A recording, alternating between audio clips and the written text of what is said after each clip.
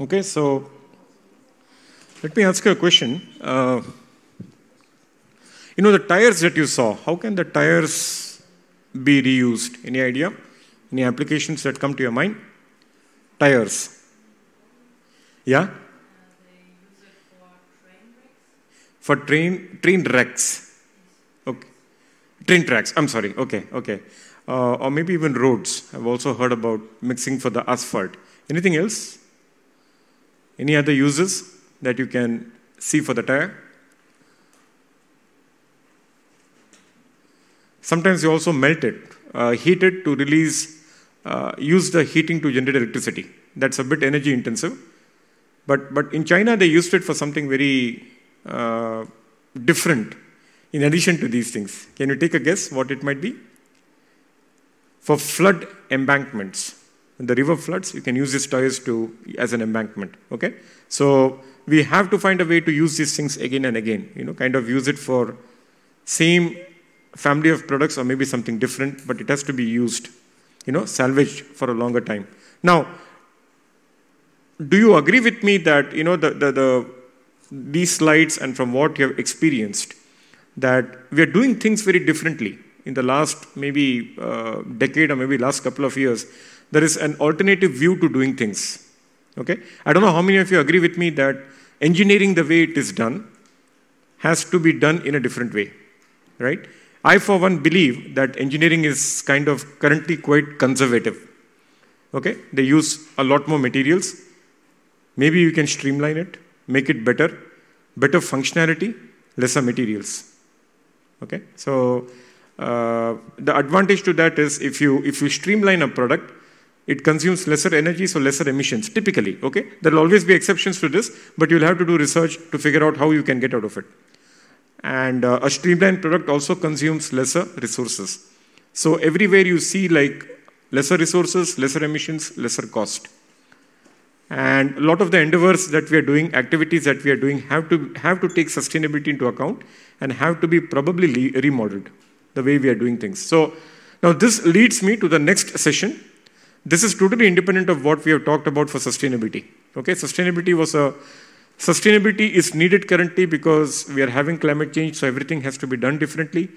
Frugal innovations is something that happened very independently in a different corner of the world, okay? Or a couple of countries got involved in it. And it is now turning out to be a very major concept and how you can do engineering. Okay, so this whole thing started. So here, this slide shows you about India's contribution from, we were, we lost a couple of centuries in between, but this was one of the very super rich countries for quite some time and had major contributions to science, math, and astronomy. And then, we had series of whatever, the History's Guide, lost a lot of things during that time. But this is also the country that first gave zero. Okay, the concept of zero was not there. The Greeks could not think about the zero. Okay, so Indians had been using it for quite some time. So zero was kind of given by India. India is also kind of credited, right, with the spread of Indian numerals. Okay, if you look at history, it first went to the Arabs and then kind of spread to the remaining part of the world, what they call the Indo-Arabic system.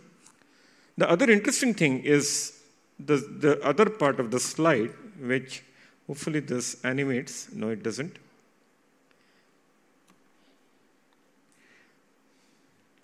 I thought, my Mac will work really well, but I'm so sorry. I think,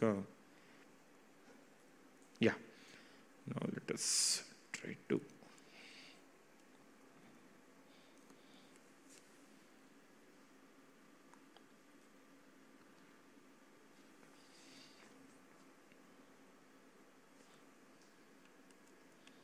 Okay. Here's a very interesting table that compares, gives a historical timeline. Okay. So we have on the left side the Harappan period. Okay, the weights and measures. These are all done. Weights and measures. The concept was developed. Maybe primitive form, but there was a quantification of all these things. The Vedic period has something called Sulabha Sutras. If you have some time, a lot of geometrical problems have been solved in that. In fact, there are also ways to compute a square root of 2, which was a problem for a long time. Okay, and many of the other, Jain, Buddhist, the Siddhanta period, all of them were like known for some contribution to arithmetic geometry. And the classical period of Aryabhatta, this is very important. You have mathematicians like Bhaskara, Brahmagupta, Mahavira, and all of them have contributed immensely to the start of probably, in a way, you can say algebra and geometry. And the last line that you see there between 2000 to 1500 years ago, right? This is the medieval Indian mathematics from the Kerala of Madhava. The Kerala is a state in India, and they have a Kerala group of mathematics. And there is one person in particular called Madhava. His name is now taken with Newton and Leibniz from a calculus perspective. He has done work on the series for many of the functions that we now use very regularly for the sine and also for pi by 4. Some of these were also discovered independently by Madhava in India. Okay, and all of these mathematicians were around that time together. You have Leibniz here, Newton, and also Madhava. Okay, so India has for a long time this thing of abstract thinking, especially from a mathematical point of view, a theoretical thinking, and people are also very resourceful, I would say. Okay, so, and like I said, we lost a lot of centuries in between due to invasions and colonization and whatnot, but the resourcefulness is still kind of there, and this leads to the next topic of what I call, or what this community calls, frugal innovations. Okay, frugal innovation. Do you know what the term frugal means to you in English? Any idea? Frugal is being frugal, right? We always say that. Am I right? I don't know the equivalent German word for that. Pardon me? Which is a German word, is it? The equivalent, okay. Which is, what does it mean? Being happy with less. Thank you so much, Julian. Yeah, I think that... Pardon me? Or with what you have. Or with what you have. Yes, I do agree with Julian. I think constraints, okay? A frugal is having constraints on yourself. Or maybe lesser resources to go with. Frugal resources. Or anything frugal is like kind of scarce or less. Okay? So it's very interesting what has happened that in certain emerging markets, like India and also to some extent China, that some places have a natural constraint on resources. So this led to the people living there, kind of actually innovating out of their problems by making what are called frugal innovations. So these are innovations, okay, that are typical characteristics for any frugal innovation. Very important to keep this in mind.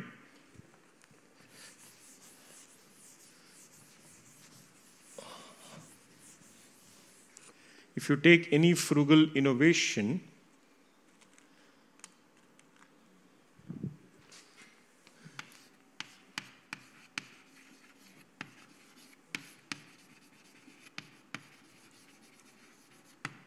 okay, they have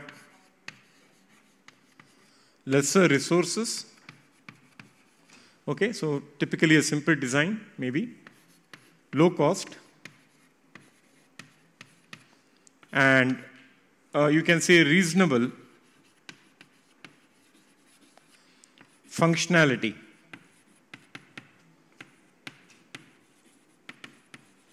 Okay, so low cost, lesser resources, and reasonable functionality. So you have these constraints now, right? You don't have many resources, but you want to make something which will give me a decent functionality with what I want to do, right? And it will not consume much resources. So that's how frugal innovations are born. A typical example is shown here, okay? I think, which is a very frugal way of making cappuccino, right? So here a pressure cooker, a rice pressure cooker is retrofitted, is modified to make cappuccino. Okay, so basically use the cooker to generate the foam, for the what you want, the foaming of the milk in a cappuccino. So the product you get here will be like maybe 5 rupees per cappuccino as opposed to spending 500 rupees on a cappuccino. Okay, the quality is not bad, but the cost is less. And that's interesting what has been done. everything has been put together to make it work. Okay? So the user, sorry, not the user, the maker, he doesn't know how the pressure cooker works or what are maybe the dynamics of making a cappuccino, but he just puts all these things together and voila, it works. And he says, this is very economical for me. It doesn't consume much money. Resources are less. And I can make a profit out of it. It's not bad. So he just makes this frugal innovation. It is also makeshift. Okay? Makeshift. You know what is the meaning of makeshift?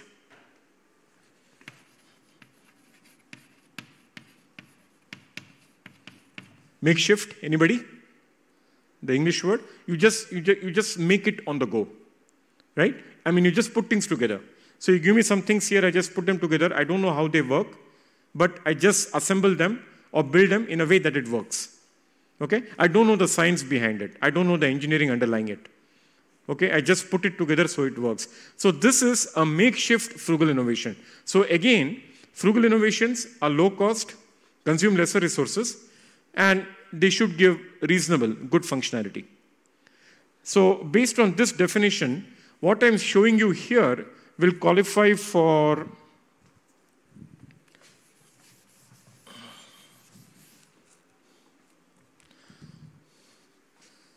a grassroots, okay, frugal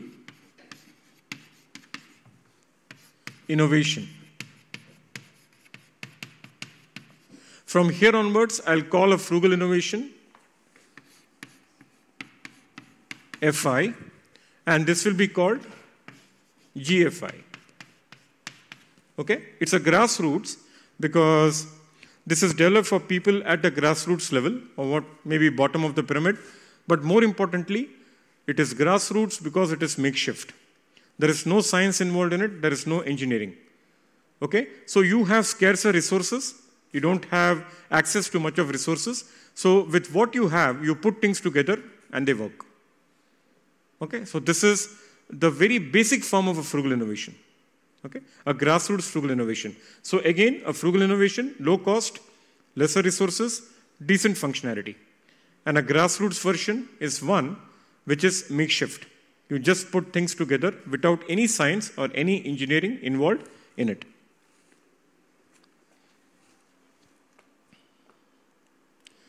This is another version of a grassroots frugal innovation.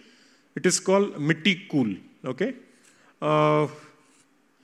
It is a refrigerator. If I tell you only that much that it's a refrigerator, what do you think about it? What are you looking at? It's a fridge. It's a refrigerator. It's a low-cost fridge or refrigerator. So, based on the picture that I've shown you there, what do you think is, how does it operate? Or what's it made of?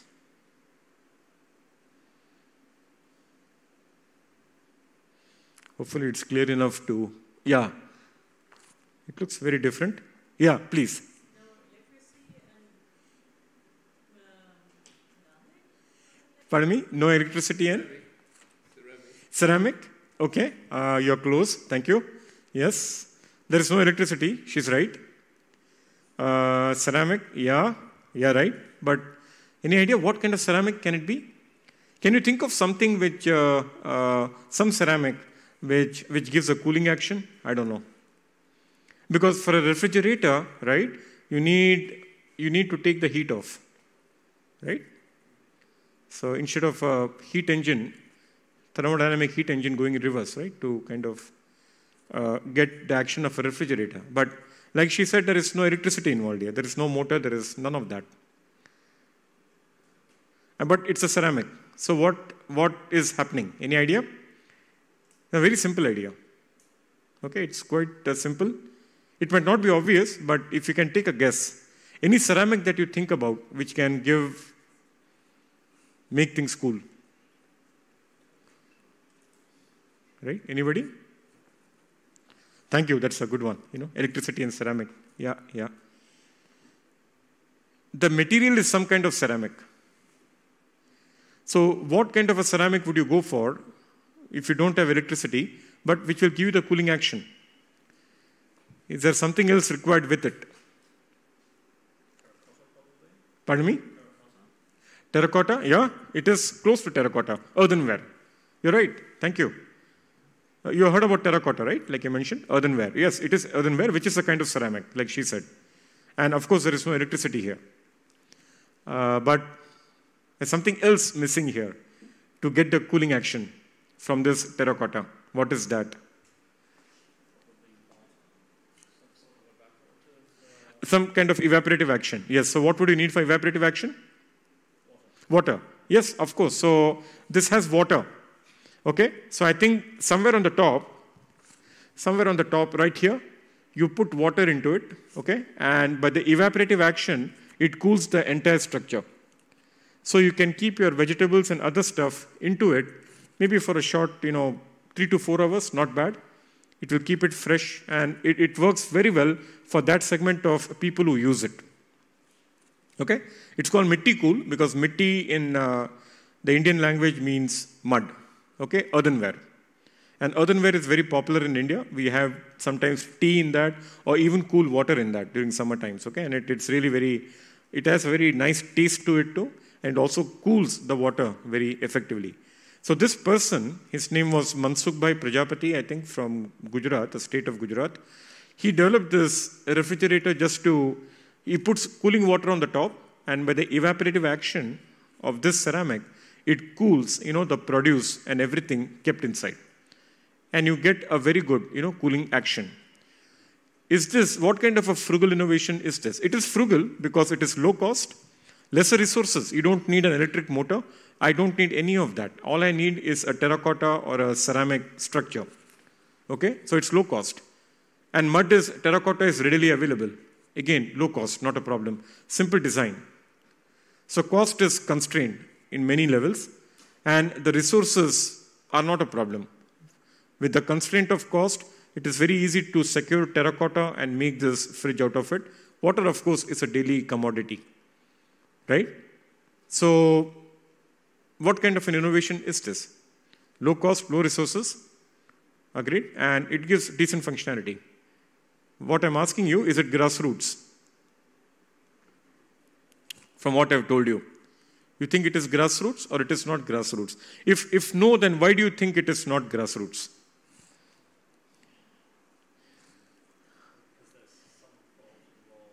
Some thought involved. Okay. Nice. Yeah. Say that you have all these materials built like that in your house or available every time, like it's constructed a bit more than the example before. That you have some processes and thought, like I said, inside there in this product. Okay. So you mean to say some thought has gone into it, into making it. Okay. Anybody else? They are saying that it is not grassroots because some thought has gone into it. All that, right? You need to have knowledge, all that. Would the others also call it grassroots or not grassroots? Because this is very important. This leads to the next type of frugal innovation. First of all, do you think, how many agree that it's not grassroots? Okay. You can, just put your hand, no problem. I think a lot of you are not very, you have to be, either confidently say yes or no. Okay. Right? So majority agree that it is not grassroots. Can I say that? Because you think, although it looks simple, it is still kind of, you feel it's intricate. You need to have the knowledge of evaporation, terracotta and all that. Am I right? Right? But let me tell you that this is a grassroots innovation. Okay? Grassroots frugal innovation. Simply because you might be working in a certain area and you don't know the science, but you have a hang of everything around you, right? So for this person who was working with this piece of, equipment, he knew that, using this ceramic with water cools things down. He doesn't know the science behind it, but he knows that this is the end result that I get out of it. He has just put it in a different form. Yeah, that is some kind of knowledge. I'm not saying that it's bad knowledge or good knowledge, okay? That knowledge is very handy, don't get me wrong. But I'm saying it is still not the science or the engineering that you need, right? The right engineering here would be, science knowledge would be the knowledge of evaporation, how water evaporates. So by knowing the mechanics of evaporation, I'll know how much water I need. Accordingly, I can design the tank for that. that might even help me decide what kind of a ceramic to use. Even among terracotta, there might be different materials, right? I might go for the right one because based on this, I'll have a knowledge about the materials to be used. And then the structure, maybe there's a different structure to it. Maybe engineering doing some analysis using mechanics and evaporative action and including thermodynamics, I might get maybe a better design out of it. Okay, so there are many ways of looking at it. So it is not the knowledge that I'm looking at, a knowledge in terms of scientific principles and engineering. So this is inherent knowledge. Maybe knowledge more like, the person, it's a trade craft. Somebody working in that area knows that it does these things. How can I put it to good use? Okay, so that's why I also call this a grassroots frugal innovation. Again, lesser resources, low cost, decent functionality, but there is no science or engineering involved in it. It is completely makeshift. Okay, so this is mitti cool, but this thing became so popular in India, and at least for a chunk of population that uses it, okay, it was also exported to other countries. Now there are engineering institutes in India helping them out. There are people with the relevant scientific and engineering background who are helping this entrepreneur out to make it better. He's got better products now coming from his, a startup. It is not a startup anymore. I think it's doing quite well. Now it is qualifying to be the next level of a frugal innovation because science is involved in it. So when you involve science in making any frugal innovation, okay, we get, okay, what I call, I'll erase this side. Okay, we know what are frugal innovations.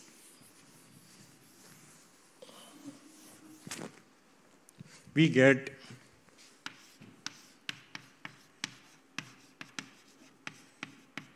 an advanced frugal innovation.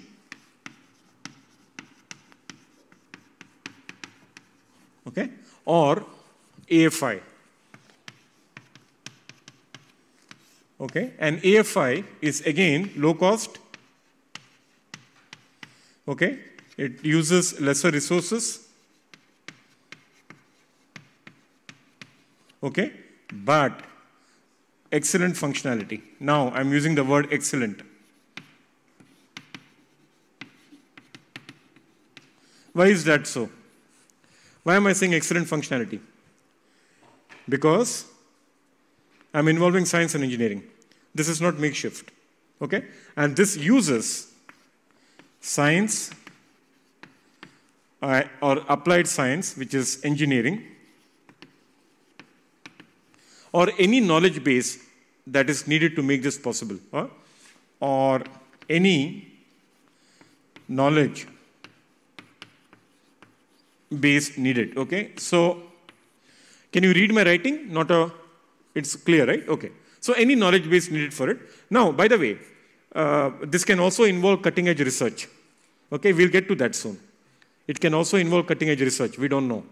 Okay, so an advanced frugal innovation is low cost, lesser resources. These two are common with any frugal innovation, but it's excellent functionality. Okay, functionality is not reasonable now, it's excellent. Why is that so? Why is functionality excellent? Why am I saying that? Because I am using science and engineering. Exactly, because I know how this thing works. So I can actually design it in such a way that I get something better. Okay, and improve its functionality. Anything else about it? Anything else about it? About an advanced frugal innovation. The grassroots frugal innovation, where are they applied? Typically in settings where there is a natural scarcity in resources, right? Where I don't have access to resources, whatever the reason. So I innovate out of it through grassroots innovations. For an advanced frugal innovation, that is not the case. I have ample resources, but I put artificial constraints on myself.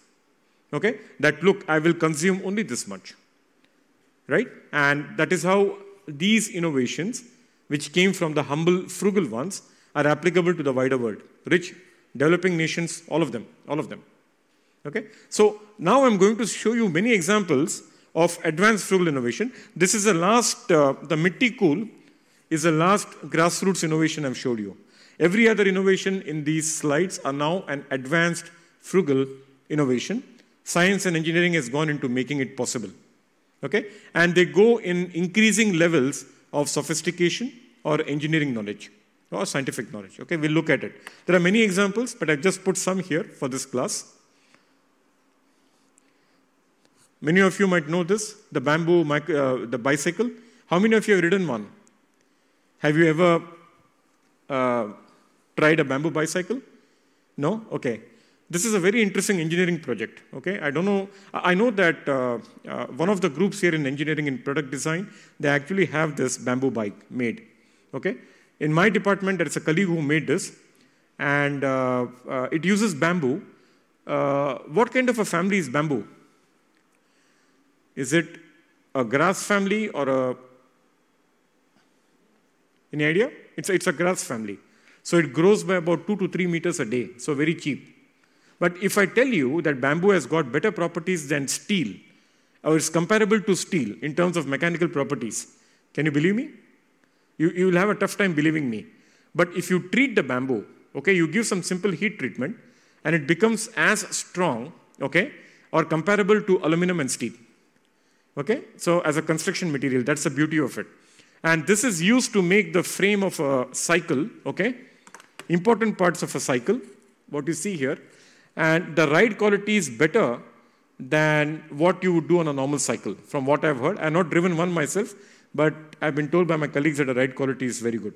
Now, to make this thing, you need very precise knowledge of the heat treatment to be used, the structure of bamboo to put it to good use, and you need to know the structural mechanics of this thing to make it a success. That is what has gone into it.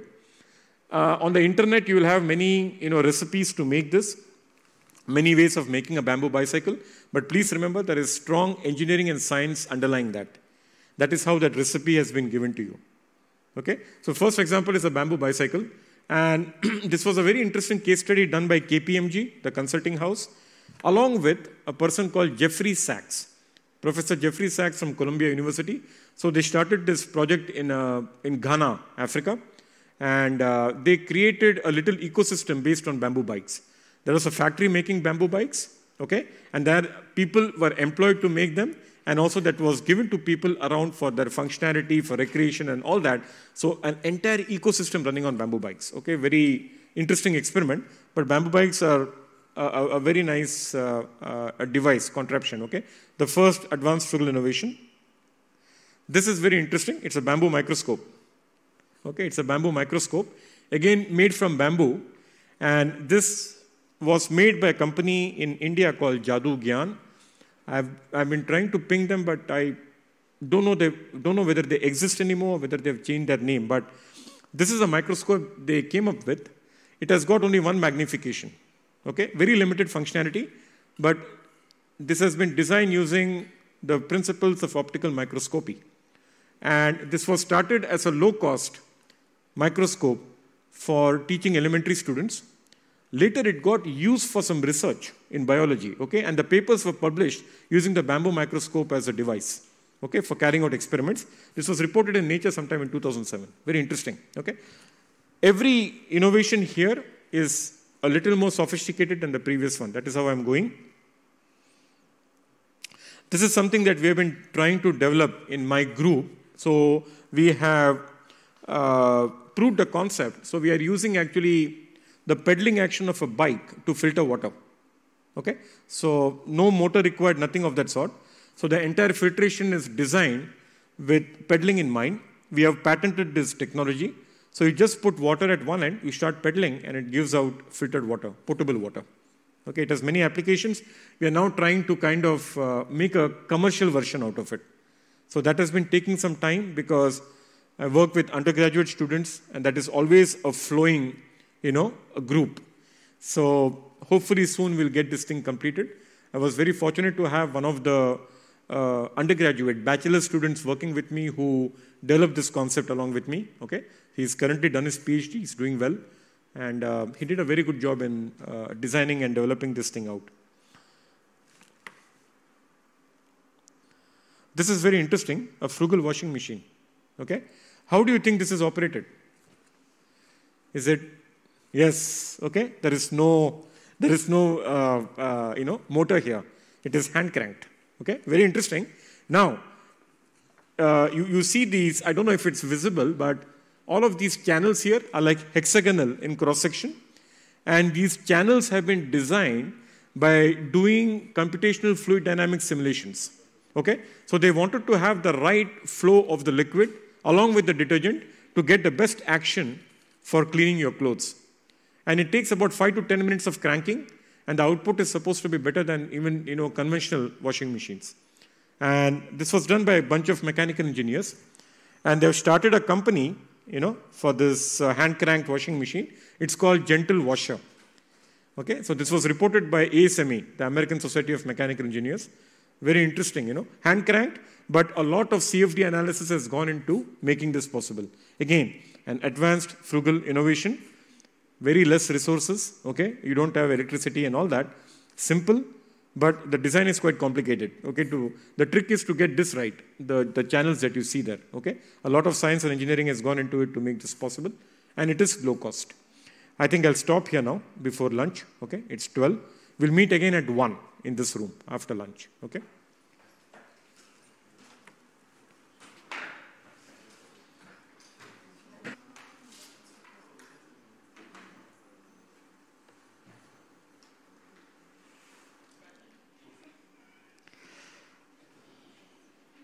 Julian, you just check this.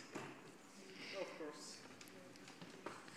Just pressed it, start and good, no? Perfect? Okay, nice. So, we just talked about the washing machine, right? The frugal washing machine, gentle washer. And what made it an advanced was the channels that you see here, right? These are designed by computational fluid dynamics to get the right mixing of water, the right turbulence, if I can use that term, the right flow with the detergent, so you get good performance out of hand cranking, okay? Very interesting. Again, this is an advanced frugal innovation. I'm not going to keep telling this now, AFI. All the innovations I'm going to show you are advanced frugal innovations from here onwards. They are low cost, lower resources, okay? And science and engineering going into it to make it possible. And many times, because we say lower resources, the design turns out to be simple. Okay? Fewer components, design turns out to be simple. But frugal does not mean cheap. Frugal is not cheap.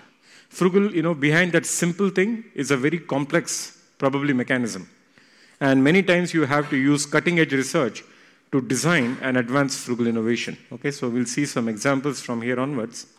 Now, this is an example of research, what you see here. Okay, this is not a class project. This is actually a dedicated, research work to make this possible. The Nano, I don't know how many of you know this from India. So Tata's, right? The Tata Sons, it's an Indian conglomerate. In fact, they are the ones who now own Jaguar Land Rover. Okay, so they are majorly into automotive engineering. They make a lot of automotive vehicles for the Indian market. And this is something that they thought about and also introduced, right? A very cheap, low-cost car for the Indian market and maybe elsewhere. So it has the minimum functionality, okay? And it's loaded with decent goodies. And a very nice concept, if you will ask me. And making something like this is not grassroots, right? You cannot make things together and make it work like a car. You need to know the engineering behind it. Very important. And especially when you're making it low cost, out of lesser resources, right? You need to use more of engineering to see what else you can get out of it, how much maximum you can get out of it. So I don't think the production is not that high for the Nano now, but it started as a very good concept. But I don't know who started this concept, whether Tatas were the first ones, but there are many other companies that are doing something similar. Like Nissan, the Japanese company, has a car called Leaf, right? And Mercedes itself has a concept called Smart, right? But Mercedes has been doing this for quite some time now, even before, I think, the Tatas came up with Nano. So this concept has actually caught on. Smaller vehicles, which not only go on highways, but they can also go into narrower streets. So this is increases your mobility a lot. So here is something which is low cost, lesser resources, good science and engineering, has got more applications. And you have to know that when you make a an advanced frugal product, because your constraints are limited, because your resources are limited, there might be some room for failure. Okay, so you have to consider all the scenarios of failure possible. Even then, engineering is such that you cannot avoid every uncertainty, but you have to keep an eye on that. So the first 2 versions of a product may have problems, but once you take care of all the products, it's a nice product or service to give. Okay, nice product or service to give. So the next advanced frugal, it's not a product, it's a service. Okay, so India is also known for medical tourism. A lot of people come from all over the world to India for getting, surgery and many other medical services at low cost. But you get very good service in return. Many of the Indian doctors are very talented, okay? And in my country, it is very difficult to get into medicine or good colleges for engineering. So these attract the very top talent. And also because there are so many cases in India, these people also are well trained in taking care of many of the maladies. So this is a hospital called Narayana Hridayalaya. It's based in Bengaluru or Bangalore. And it's very interesting. What they have done is they have gotten the technique of mass production to hospitals, okay, to surgery. Any idea who introduced mass production in factories? Can somebody tell me? So sorry, this is... mass production, right? Who pioneered it? Right? Anybody? I can tell you that the car was, the internal combustion engine was discovered in Germany, right? So, yeah. I would say Henry Ford. Henry Ford, yeah, you're right. Henry Ford is the one who pioneered the mass production technique, right? Everybody doing something little, okay, along a transfer line. So he or she is very good in what they do at that one station. So you keep on adding your expertise and you make a complete product. So with the result, you save on the cost a lot, but you get a good product in the end. And Henry Ford used this to build something called the Model T, okay, which was a very classic, very well-known automotive vehicle of its time in the US. And this led to the creation of roads and a lot of other things, like the supply chain for that, the infrastructure to accommodate that. So this had a lot of spillover effects. So the mass production introduced by Henry Ford has been introduced into surgery. And here, all the doctors are known for some parts, right, of the surgery, and they do it very well. So when a patient arrives, now a patient is like a product, okay? They work on them, okay, all the doctors individually. And because he or she, they are very good in what they do, in a decent amount of time, they get the surgery done and the cost is reduced. So at Narayana Hridayalaya, they do many of the very complex cardio surgeries, heart surgeries, okay, at maybe a fraction of a cost. So this is, again, low cost. The resources are good. Quality is very good. And here, obviously, you need to know the science, or you need to have the medical training, right? Otherwise, you cannot do this, okay? So this is one example I'm showing of a service, not a product. This is very interesting. General Electric. General Electric is very much into advanced frugal innovations from a healthcare point of view. So it all started with their case study in China. There is something called ultrasound that you use for many diagnostics in medicine, okay? There are many applications for it. I think as shown here, it's there for cardiology, monitoring fetal health, a lot of other, diagnosis where you need an ultrasound, wherein basically you shine a source of ultrasound, and the time it takes for the ultrasound wave to go and get reflected back, you use that to kind of reconstruct, right? Or get a signal out for diagnostics.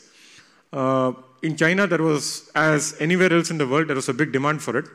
But what GE engineers of General Electric figured out was that people in rural China were not using these tests a lot. And they later figured out the problem was that many of them had to travel a lot to come to a center to get diagnosed with one of their traditional equipment. And these equipment were typically made in Japan and US. They were very big equipment. The equipment themselves were costing around, I think, how much? About maybe $300,000 and above, okay, for a conventional ultrasound equipment. So obviously, the hospital has to recover the cost from the customers, right? So customers found it a bit expensive. And number two, they had to travel. There were more expenses involved in that. So the engineers at GE, they thought that, why not get something to the people in villages and rural area, okay? The same ultrasound. So they just, they had a very novel approach. They said, we don't want to talk about the big equipment. All they did was, they discovered a new probe, an ultrasound probe, and they had all the sophistication of the equipment went into a software on a laptop, on a cheap laptop. Okay? So you have a laptop and a probe, that's it. You just go to the patient concerned, get the signal, the laptop will take the inputs, and their main program was in a cloud. So you talk to the cloud, get the diagnosis done, and voila, you have your results ready. In fact, the results were so good that some of the efficacy, right, the efficiency of the method was better than the conventional big equipment, clunky equipment one. So what happened was, other than China, it was a success in China, and now the same technology gets exported to US, and maybe I think it's also used maybe in Europe. So people in the US figured out that we have use for such portable ultrasound for emergency situations, trauma situations, and also in cases where we have to carry this thing and help a patient. And in fact, the quality was so good that it is being used in more number of places in the US and other rich countries. So here is something which developed in a so-called emerging market and expanded everywhere. Okay? So the advanced Frugal product is a portable version of an ultrasound, okay, a medical ultrasound. And so typical customers, and then it says 2002, a local team in China leveraged GE's global resources to develop a cheap portable machine using a laptop computer enhanced with a probe and sophisticated software. And portable ultrasound price in 2002 was $30,000 to $40,000, and 2007 price was $15,000. Okay, and now you see the typical customers after the portable was introduced. You have the typical customers in China. Okay, enlarged livers and gallbladder stones. US in emergency rooms to identify pregnancies, accident sites to check for fluid. All these other applications which were not thought of. And the price came down drastically. So if you look at the new global market for this, portable ultrasound global revenues are given. An ultrasound price for 2009 portable was between $15,000 to $100,000, and the conventional one is $100,000 to $350,000. Okay, so this was thanks to technology advances. Higher priced PC-based models can now perform radiology that required a conventional machine. That once required a conventional machine. Okay, very interesting what they've done. GE did the same thing with electrocardiogram, okay? ECG. We take ECGs, right? If you have a heart problem, your doctors typically measure ECG to get kind of a signature of how your heart is beating. They can tell a lot of things from that. So again, the conventional equipment used for that is clunky and the normal conventional type. I think it costs about $15,000 to $30,000 to buy this equipment. And GE realized that, I think this was again for the market in India now, not China. They realized we should have something portable, wherein we have so many cases, we can help them with this. And they came with this very portable, I think, electrocardiogram, which is quite small, size of maybe an old desktop calculator. And this, any idea how much it might be costing? The conventional is about $15,000 to $30,000. Can you, obviously it's less than that, but can you take a guess how much it might be? Any intelligent guesses or not so intelligent guesses? How much might it cost?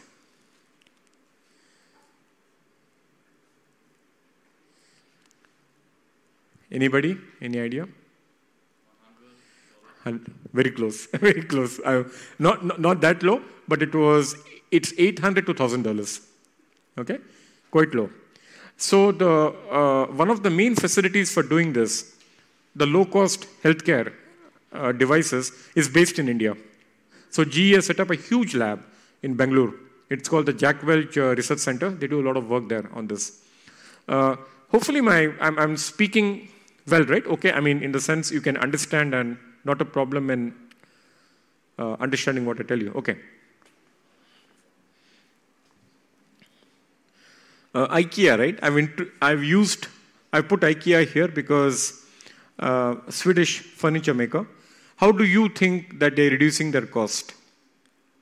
Right? This you should be knowing because I believe you use IKEA, right? They're very convenient. So how would this be an advanced frugal product? Anybody? Right? Resources, I don't know whether they use less or more, but it's a mature industry, so they can streamline. Their costs are low. Any idea how they are keeping their costs low? How that might be possible? Maybe mass production is one, right? I mean, you're producing for the mass market. What's the other one? They have a very brilliant technique. Yeah? Very simple principles to construct the furniture. It's not that difficult for everyone to build them up. It's a few pieces and then you can build it yourself. Yes, it's disassembled. It's sent to you in a disassembled form, so you have to assemble. That's where they reduce a lot of their cost because your packing is very convenient and you can ship more of these, right? So transportation costs are lower, but you assemble. But it is done in such a nice way that the assembly is not difficult. That's how they cut on the cost. Okay, so just look at the different ways in which you can affect frugality in an advanced frugal product. Okay, remember the goal is to lower the cost with lesser resources, but I want good functionality. Okay, so different ways of doing it. Unilever. We talked about Unilever some time back, and I told you that Unilever was. They have this sustainable culture throughout, not only in their products, but in the way they function. Everywhere. It's written everywhere there. But let me tell you, Unilever was a big hit in India, is a big hit in India, especially to cater to the lower segments, lower income segments. Okay? So they give quality products, very good, because it's a Unilever brand. Okay? They have a quality associated with it at lower costs. Okay? How do they do that? Any idea? I think this picture might tell you how they are doing it. Any idea? Can somebody... Pardon me? Smaller sachets, right. You have all these smaller sachets available, which you can do. There is also something else to it, which has gone majorly into making this. How do you think Unilever realized that we need to sell smaller sachets or everything in smaller quantities to make a profit here? Right? Larger volumes but lower cost. How do you think they got that idea?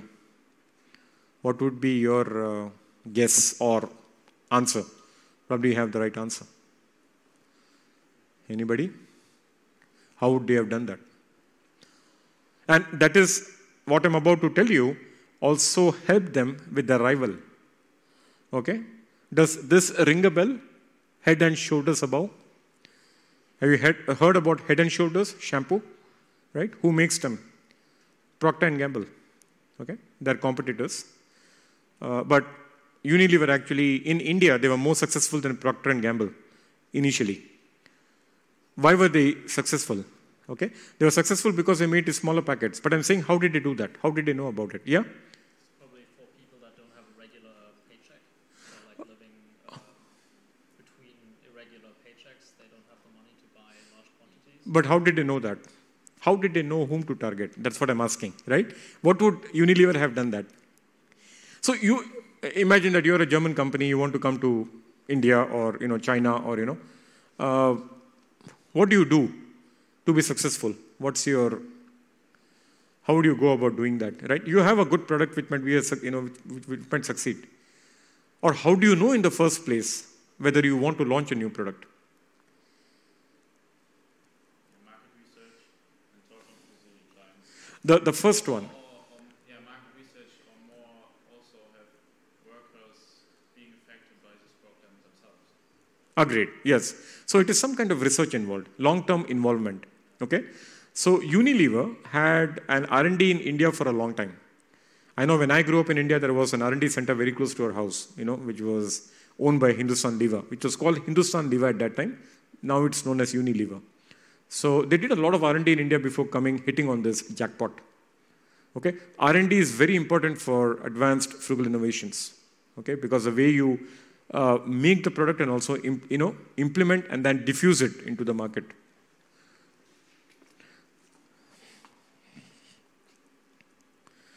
This is very interesting from Stanford University, okay, and it's called the TB Jugaad. Initially, the Frugal Innovations were also known as Jugaad. I don't know how many of you have heard about it. It's an Indian term of making things makeshift. Okay, it doesn't have a very positive connotation. The connotation is not good. When you say Jugaad in India, it's like you just put things together and it's not engineering. Okay, that's what grassroots innovations are, what we talked about. So this is quite advanced. It's an advanced frugal innovation from Stanford. So again here, they had to diagnose, this TB disease, right? Which is it's a scourge in many countries. And this application arose in Africa. So again, they figured out that there are many, patients who want to be diagnosed of tuberculosis, TB, but same problem as in China for the ultrasound. You have a bigger clunky equipment and patients have to walk all the way to a clinic which will have this TB diagnostic equipment, right? So expenses involved. First of all, in the infrastructure to travel there, and sometimes probably there is no infrastructure, and other times, the equipment is very expensive. So added together, too much of expenses involved. So Stanford University came up with this, researchers came up with a nice idea using just a humble smartphone. Okay, a smartphone is very powerful. So what they discovered was a fluorescent dye, a new dye. So you take the TB sputum of the patient and you mix the dye with it. And there is a way to figure out if you have TB. If you mix the dye, there are chemical reactions in the sputum and the dye. And if the dye fluoresces, that is scintillates, it gives out lights. Okay, it's a special kind of dye. It means that person has TB, from whoever the sputum came from. So they used this idea basically along with a cell phone. So you take the sputum, mix it with the dye, you take a smartphone camera image, okay, and then you send it to the cloud where they have that program. It looks for these scintillations in the sputum, and based on that takes a call whether the patient has TB. And the efficacy is much better than the bigger, clunky TB diagnostic machine. Okay, smaller one, better quality, low cost, and good functionality. Thanks to the humble smartphone. Okay, smartphone technology and fluorescent dyeing for frugal diagnosis of TB. African mobility. Now, what is the advanced product here or the service here based on the photo I'm showing you? What does this advanced frugal innovation deal with?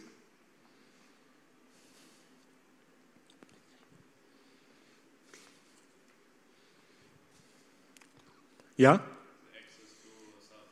Access to cell phone? Yeah, very good. In what way does it help? Very good. Because I heard of it as well from, I think India, because they have like women which are having in one little village which have the cell phone and they have access to the cell phone. So this is a huge improvement for society there because everyone has access to the woman who has a cell phone, so they can all share one cell phone.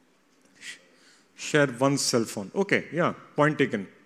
Point taken. It's to do with cell phones. I do agree. Anything else? Any other reasons other than what he has mentioned? How can cell phones help? Say you are doing a business, you are working. You have your own, I don't know, some kind of a business. Does a cell phone help? Right? In what way? Especially if you don't have an infrastructure. Right? Cell phones, and even if you have an infrastructure, a cell phone can help, right? In any scenarios that come to your mind, how they can be helpful? Yeah, please. Call clients or customers? Call clients is one way of doing that. How would you figure out if there is a market for a product, right? Supposing you're a fisherman and you have caught a haul of fish, I don't know, whatever, you're in the ocean, and you want to figure out if there is a demand for this kind of a thing, somewhere in nearby regions. How would you do it? You call with the cell phone, right? You can make markets with that. So that is how this whole, transactions were done on cell phones. A lot of economic transactions have been done on cell phones. Just to contact your clients and figure out where the business is, talking to your supply chain, all of that. But this also led to the creation of a new company that started from Kenya. Anybody knows about the name of this company? In fact, they might be very much responsible for you using your cell phone for this important activity on a day-to-day basis. Anybody can take a... What activity am I referring to? Any guess? It's an economic activity on which we are very much dependent. You can't do without it. It helps you to allocate your resources very well, efficiently.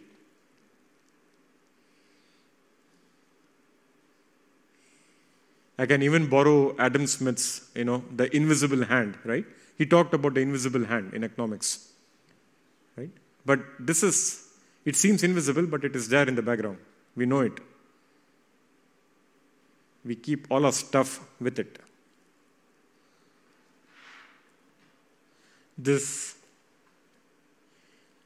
You park all your, whatever you earn with it, in it. Banking, right? Banking is very essential. So, internet, mobile phone banking, mobile phony, banking using mobile phony was mainly born here in Africa, especially Kenya. And this led to the creation of a company called M-Pesa, very well known, okay? A lot of your mobile phony came from that, which is an advanced frugal innovation, a service. Low cost because of the cell phone, but very good quality service.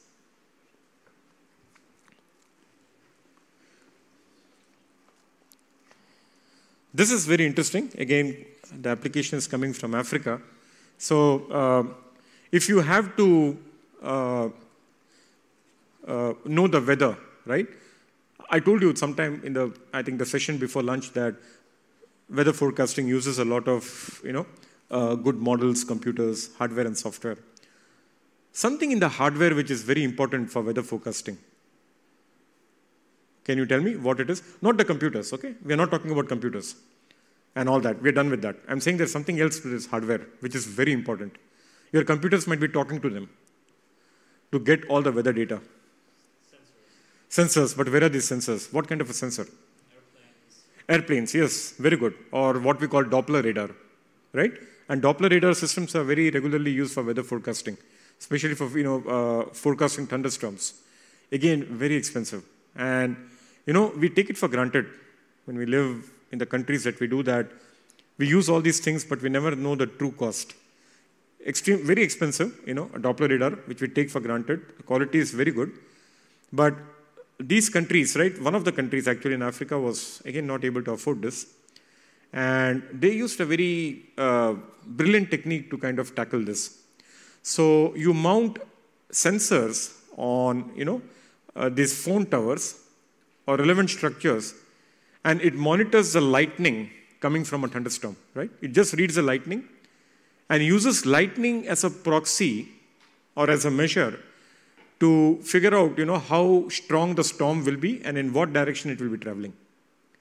Okay? So all these, sensors just capture the lightning data, and they use that, okay, in a mathematical model to figure out what will be the intensity of the storm and, all the other data for the storm, along with in what direction it is traveling.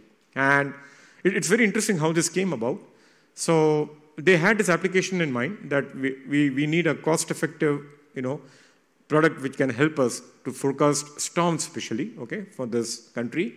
And while they were searching for a suitable tool, they came upon this group of scientists at the University of Maryland in College Park. It's a university in the US. And there were two of these researchers there who had developed a program which uses lightning data, okay, a model, lightning data to figure out weather. So they borrowed their model and their software, and they created this whole infrastructure to make this possible.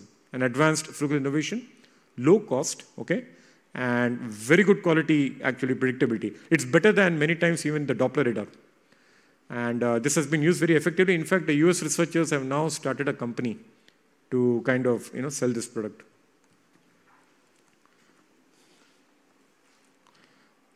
Help from animals, right? So nowadays, I don't know whether you realize this, but sensors have become so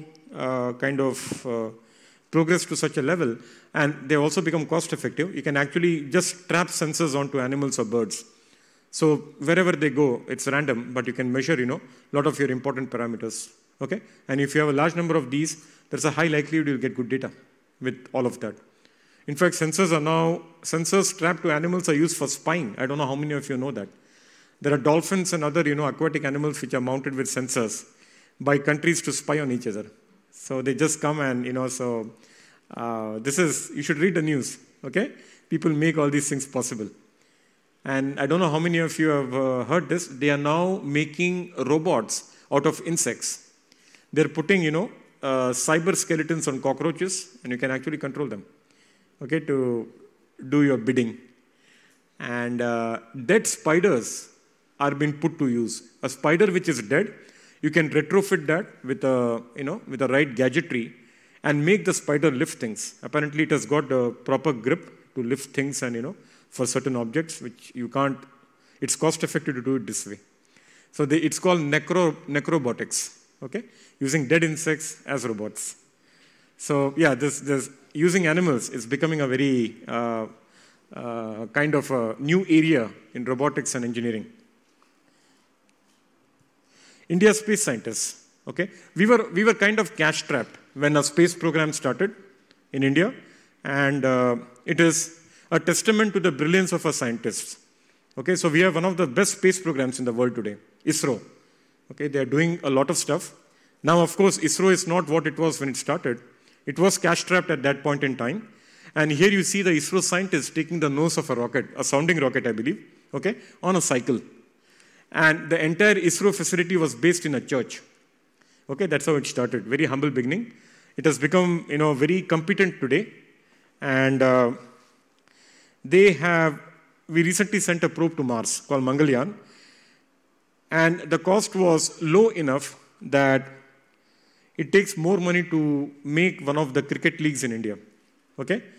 So 74 million, which is less than setting up a team in the Indian Premier League for cricket. Okay? And this worked very well, the Mangalyaan. Again, a very good example of an advanced frugal product. Low cost and, good quality functionality. Have you heard about a square kilometer array? Anybody? Square kilometer array? Does the name ring a bell? No? Again, astronomy. And here I think it's an array of radio telescopes for radio astronomy. So instead of one, you have an array of telescopes which are used to gather astronomic data, right, for many applications. So Africa again wanted to get, house a square kilometer array. The cost was a problem.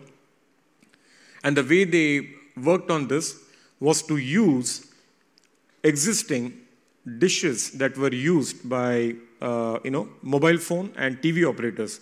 The dishes that they had left behind were taken, retrofitted, and made into a radio telescope. Okay? Very, very interesting. They actually salvaged these dishes and made them into radio telescopes. Okay? So by doing that, cut the cost immensely.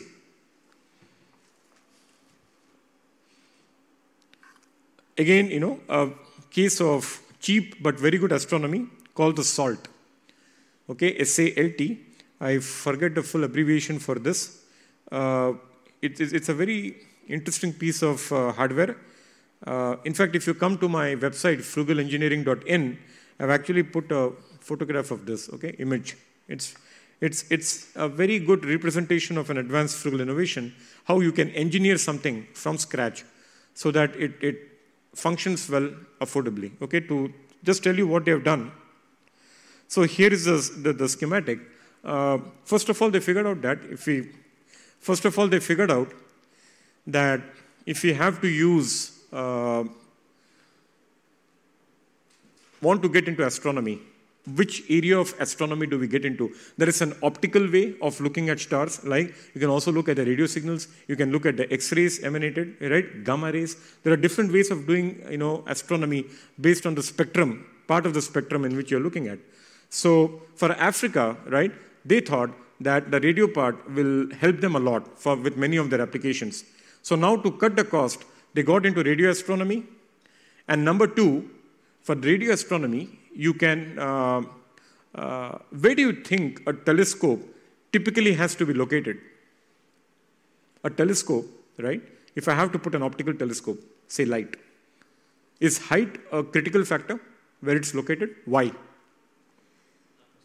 Atmosphere, okay. What from the atmosphere? Wobble. Anything else? Very good. No, wobble is one thing. Anything else? Other than wobble. Something like pollution. Pollution of what? Light pollution. Exactly, right?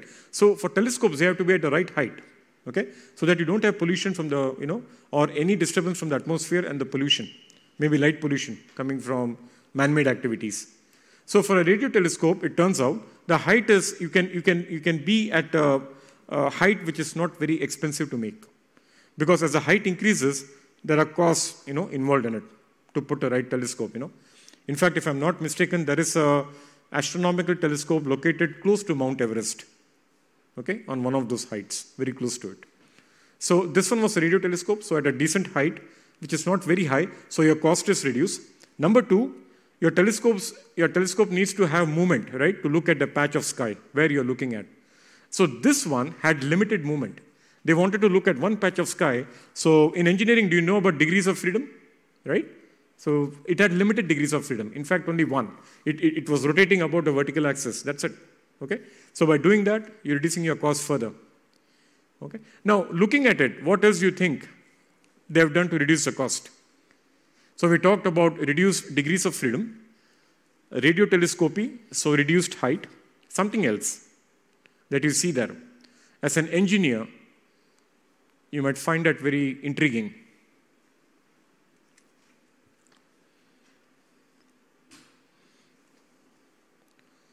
Something that catches your attention.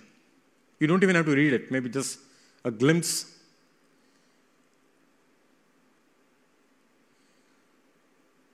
Which is that part that I have not talked about it.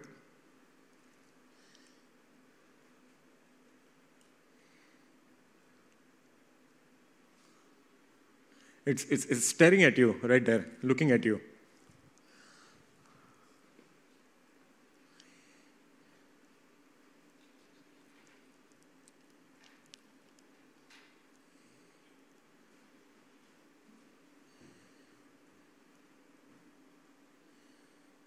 Yeah? If it is not the degrees of freedom, we have talked about that. We have talked about the height. So what else do you see which is different there? Okay, I'll give you one more hint. In Germany, I see a lot of bees. When I go to eat food, right, I see these bees coming to me, right? So there is something here which is related to a bee. It's a very, a very vague hint, but a big one. Pardon me? The glass or the mirror? What about it? What about it? Yeah, very good. It's to do with the mirror, like you mentioned, right? Right here. I said B because of the hexagonal structure, right? So how are, telescopic mirrors, any idea what is the shape of a telescopic mirror for astronomy? You usually use, this curve. Any idea what's that called? Parabola, right? So, but this one is spherical. It's a hemisphere, okay? So, something like this. It's an hemisphere. So, two things here. If you have a spherical mirror, you have something called a spherical aberration, right? A spherical aberration is an error. Your image will not be correctly formed because there are problems with the focus, because it is spherical. It's not a flaw in your engineering. It is just the spherical geometry. So, they've attached a software to that, so it takes a spherical image, corrects it for the right signal. And that is not expensive. Okay? That lowers the expense, in fact. The other brilliant thing is, the mirror is not polished in one go. Okay? You have to polish these mirrors a lot to get that nice finish. Okay? To get the right focus. So here they're using these hexagonal units, and each hexagonal unit is made in some part of the world. Okay? And it was all shipped to that location in Africa and assembled there. So by doing that, they reduce their cost much further.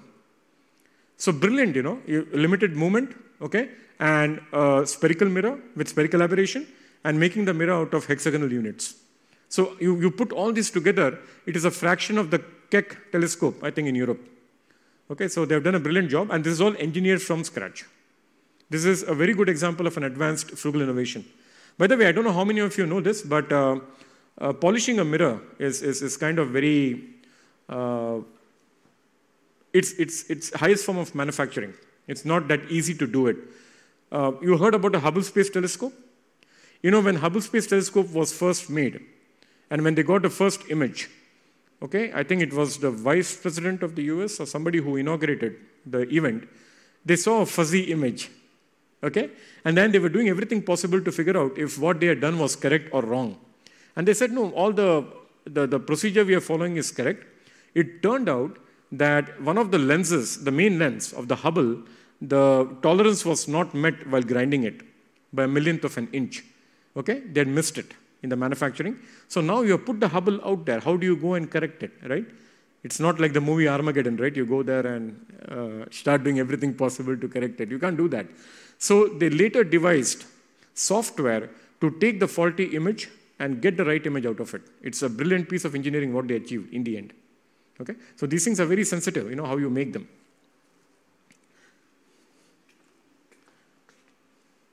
So built on a shoestring, the SALT, 30 million budget, okay? Built at a height of 1800 meters, not the best location for crisp images, but compensate with accurate spectroscopy.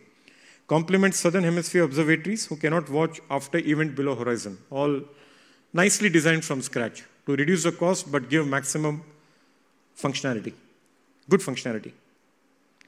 Spherical mirror, I told you, plus aberration corrector instead of paraboloid mirror. And built from 91 smaller hexagonal segments. As with any frugal product, when you develop a frugal product, many times you might have problems with the functionality when you start using it. The brilliance lies in how well you design it from scratch. Okay? But for products like a telescope, you can't foresee all the problems that can arise. So they had some problems initially, but everything has been nicely ironed out and taken care of. Cube satellites.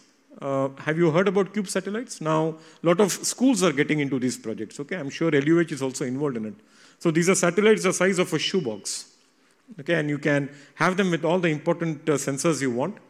And you can just, send a swarm of cube satellites, so many of them, to do your job. You don't have to send one big satellite, but a swarm, a group, or many of these cube satellites to monitor important parameters for weather, remote sensing, and all of that. And this is, again, the cost is reduced compared to sending big and bulky satellites. Any other advantage of using a cube satellite, which reduces your cost a lot compared to conventional satellites? Yeah, I have a smaller cube, so manufacturing is easier, costs are reduced, lesser materials, I do agree with that. Right? Simple sensors, not a problem. What else? Something else also gets reduced.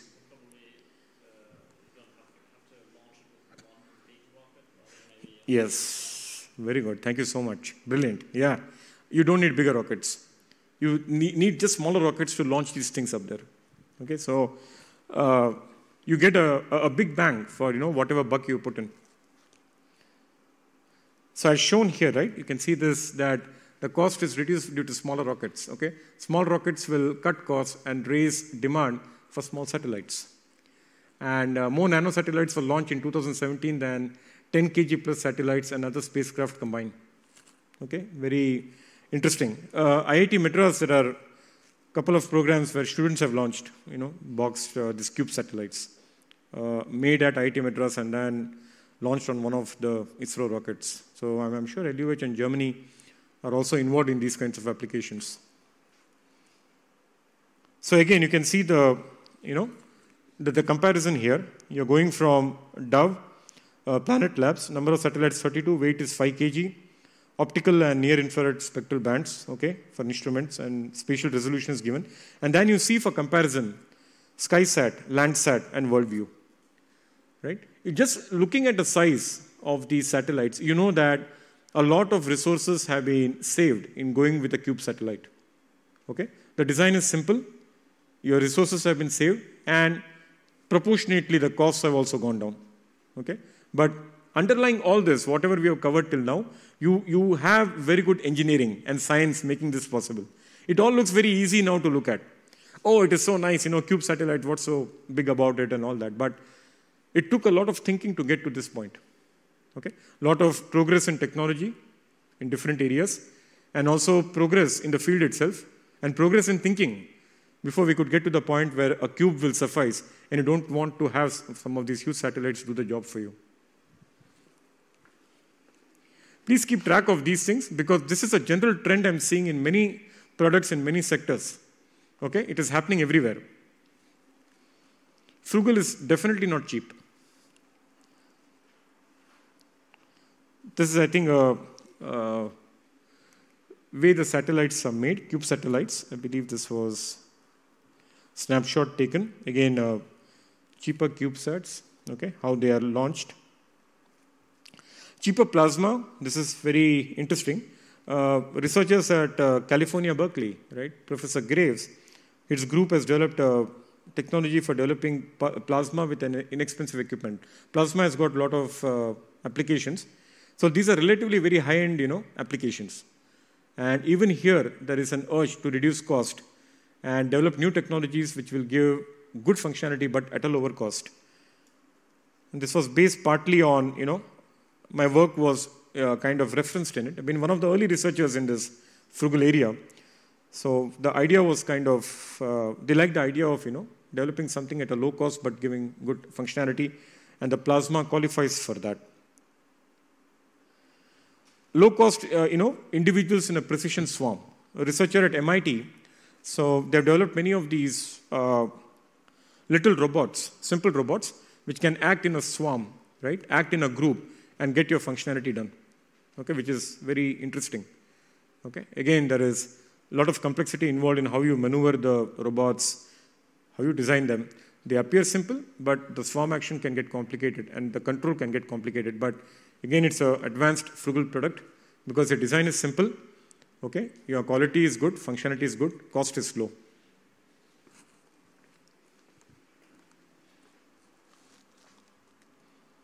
This is, any idea what this is used for? What is this?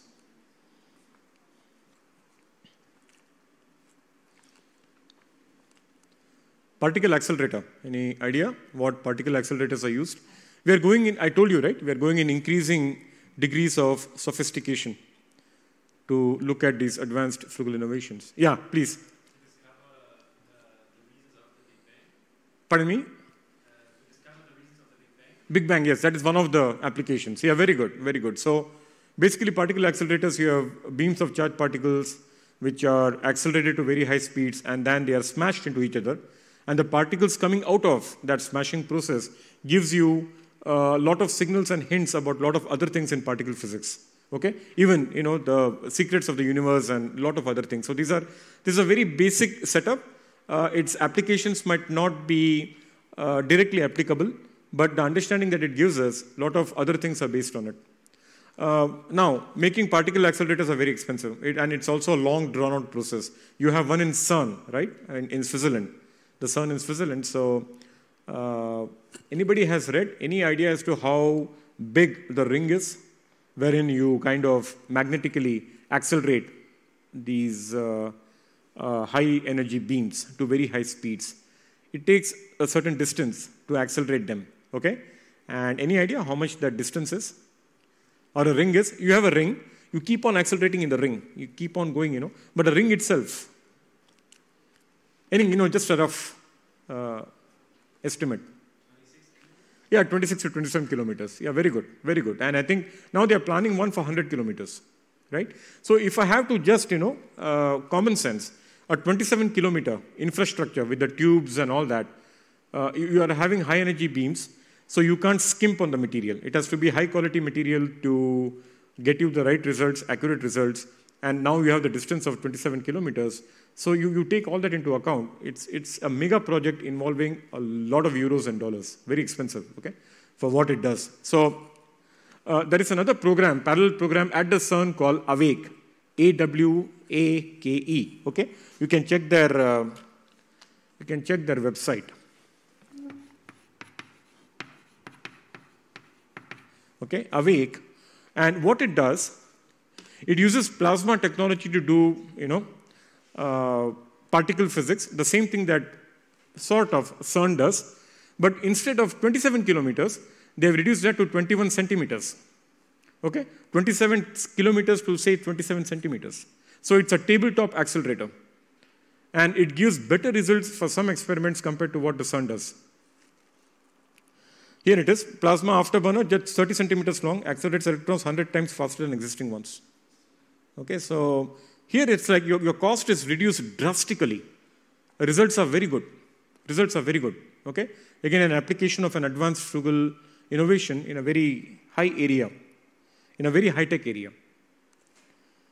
There are also now, many cheaper tabletop X-rays coming up. Again, for doing X-ray studies, but on a tabletop. Okay, instead of having the big clunky equipment. Any questions till now? Anybody? Any doubts or?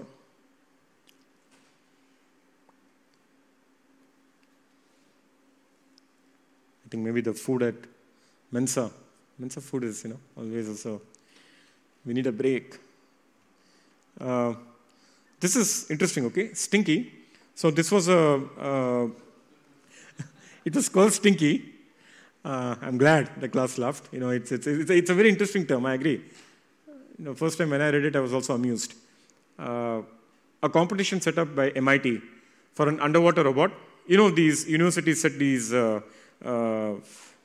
competitions, right? For the electric vehicle, I think there was something back in 2000, early 2000, set up by Stanford for, I think, prize X or something, wherein you had to have an autonomous SUV go from a certain point to a certain point, right, to navigate itself.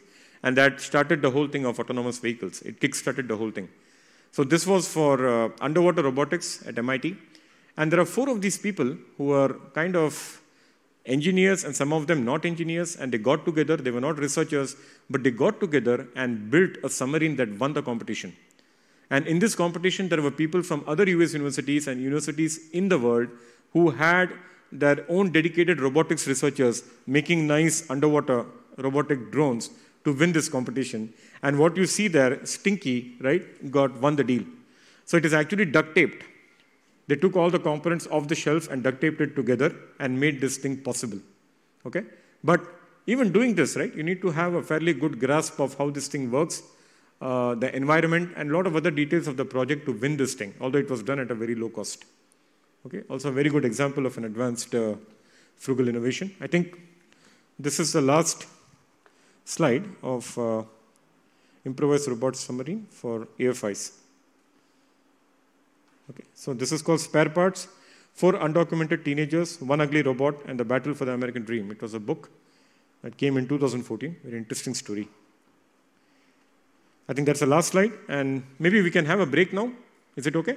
And we start the next session, last session, on frugal engineering, how to bring engineering into this.